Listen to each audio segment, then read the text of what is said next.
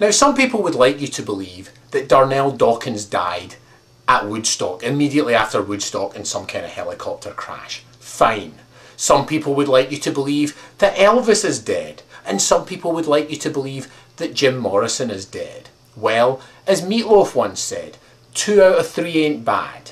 The fact remains, the body was never recovered. There was just this mangled wreckage, and some of us are just not so sure. Some of us are just not so sure. And I'll tell you, I can just share my experience with you. I was at a Sex Pistols show in London, and the year was 1977. Sid Vicious passed out in a pool of his own vomit. Johnny Rotten running around going, "Call blimey, governor, the show must go on, the show must go on, any old iron, any old iron."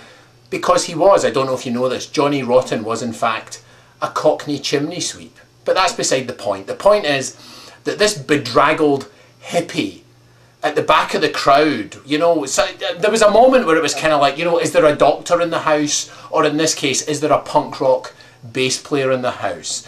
And this bedraggled hippie kind of staggered to the front of the stage, and he had hair and a beard, and you could tell the Sex Pistols were like wary, but what were they going to do? Sid Vicious was passed out in a pool of his own vomit.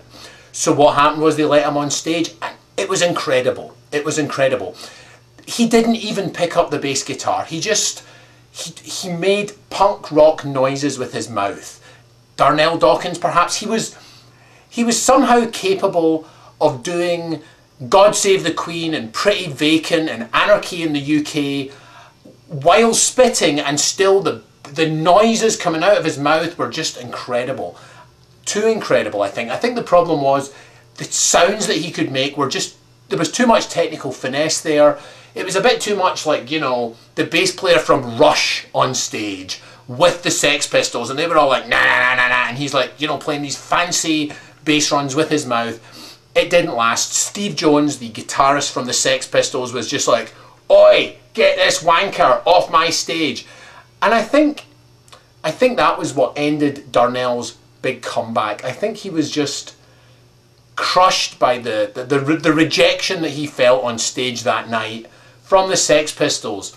And I don't know, I'm convinced, you know, maybe you saw a boy band concert at one point, maybe you saw NSYNC and there was a guy in the back in the backing band playing the guitar, except he didn't have a guitar, he just was doing these incredible guitar noises with it. Who knows? All I can say is Darnell's not dead.